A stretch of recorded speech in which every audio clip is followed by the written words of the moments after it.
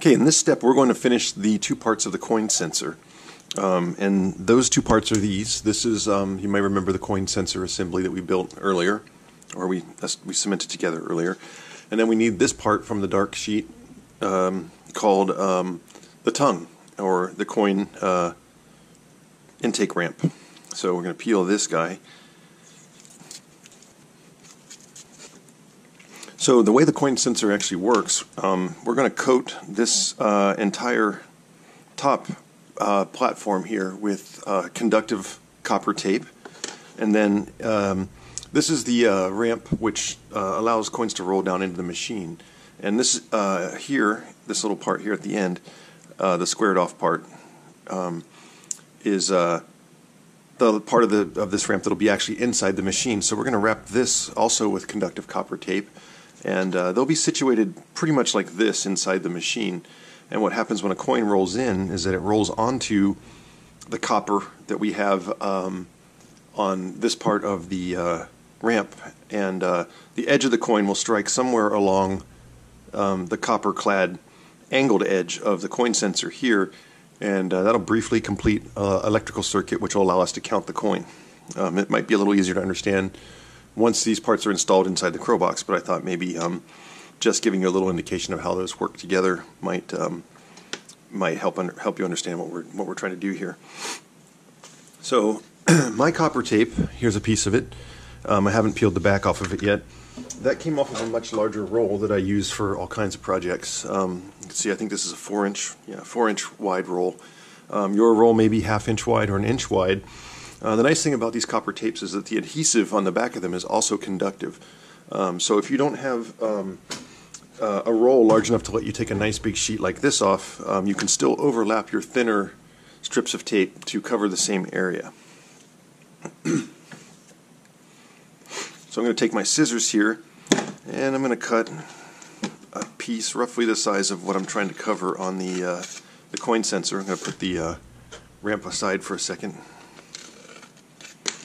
So now that I've got a piece of copper tape which will cover this nicely, the idea here is to make sure that this edge here, this edge in particular, along the thin edge of the acrylic, is covered with copper. So I'm actually just going to cover this whole thing top and bottom as best I can. So I can see that my piece is a little wide. I'm going to trim this down maybe 1/4 inch in width. And that's a little better. And copper tape is kind of funny. It's difficult to peel the paper off without curling the metal tape itself a little bit. So I'm just going to go slowly and try to be careful here and see if I can't get this piece off with the least amount of distortion. It's not too bad. So now I'm just going to put that right on here.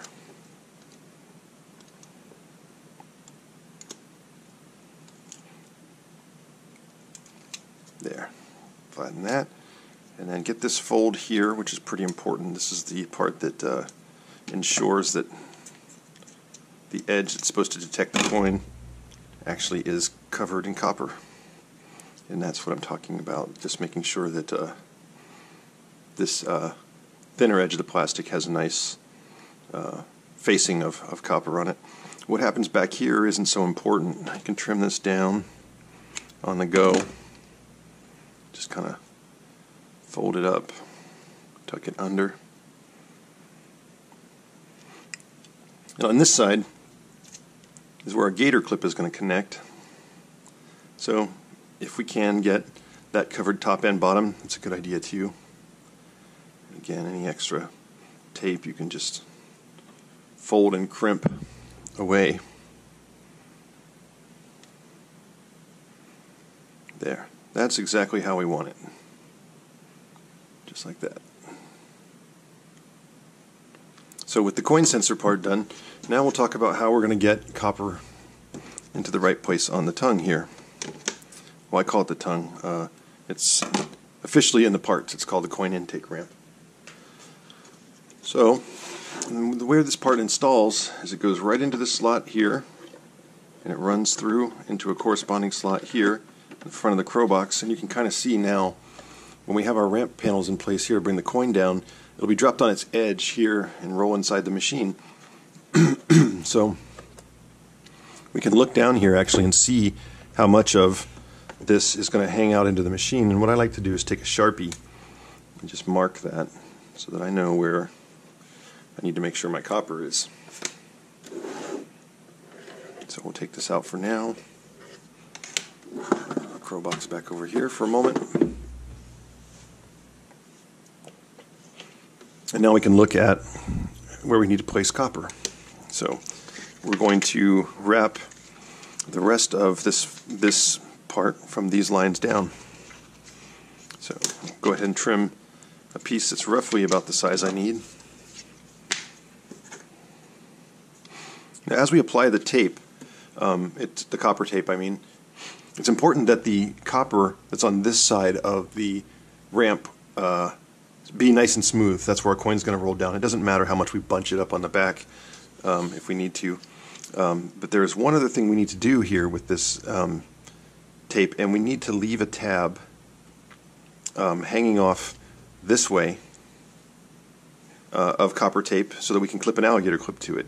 So I kind of want to make sure, look at my tape here and see it's not quite what I was looking for. So I'm going to take a longer strip of this. And in this case I'm going to decide to use more if I have to and trim it down.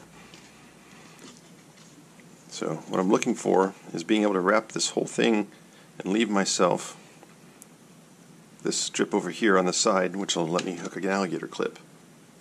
So we'll just trim everything away that we're not going to use. That looks good to me. So in order to get this installed, we're going to need to take our machine apart here. Take this front panel off yet again. I know we've had it on and off a lot of times, but it is just a handy way to borrow alignment from the rest of the box.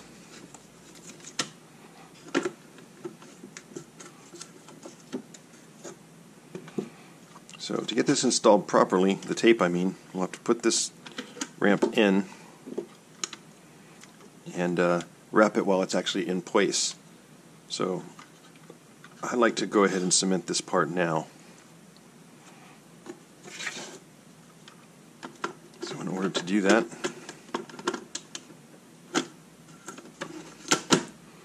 back on again. So you just want to make sure this is tapped in all the way. My cement. So I am going to place cement right here in this junction where the this intake ramp meets the this little nub at the bottom of the basket window. I'm going to be fairly liberal with the cement here because we want a good seal there. Also, this is one of the things that helps with strength. So I'll put my little applicator onto my cement.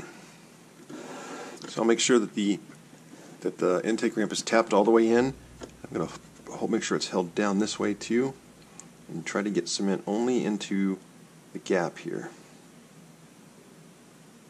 Nowhere else. And once that cement is on, I like to stand this up, so I need to put my tape back on for a moment. Stand that up just like that.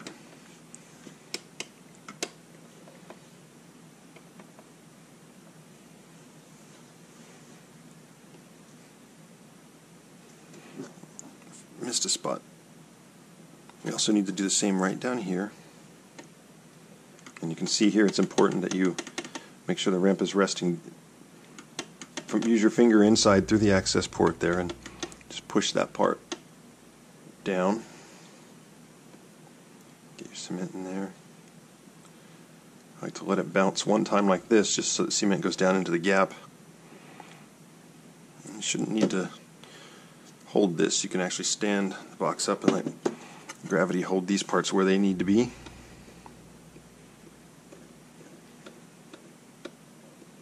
And those won't be ready to handle for a little while, so we're going to set this aside, let it dry for 15 minutes before we move on. Okay, so I've given this about 15-20 minutes to dry down so that I know that that cement's not going to run anywhere. And that the parts are strong enough to do at least what I'm ready to do, which is put that copper on the coin sensor.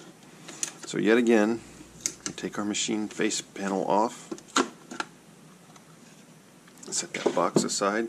I'm going to put this over on its nose like this, and I'm also going to put it on something because I don't want this banging into my work surface yet when I'm not sure that cement's at 100% strength. But I do feel good enough to put this copper on to here.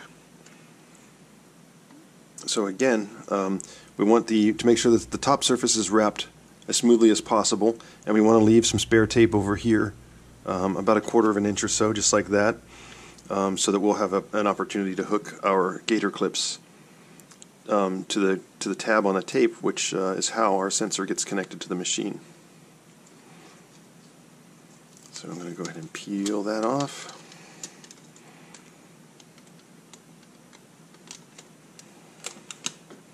Slide that tape up under first. And very carefully make sure that I smooth it over the top of this part.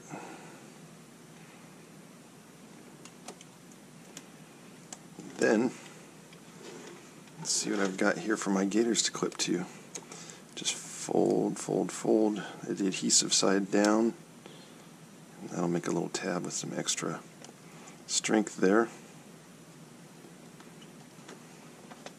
So as you can see, the coins have a nice smooth surface to roll in on, and I've got a fairly durable tab of tape sticking out the end there, which will let me hook my gator clip.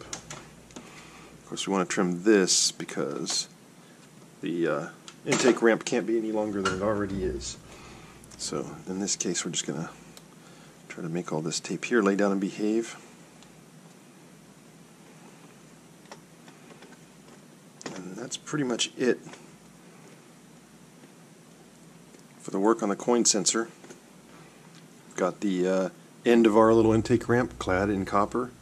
We've got a nice little place here for our gator clip, and the other half of the coin sensor also is clad in copper and ready to go.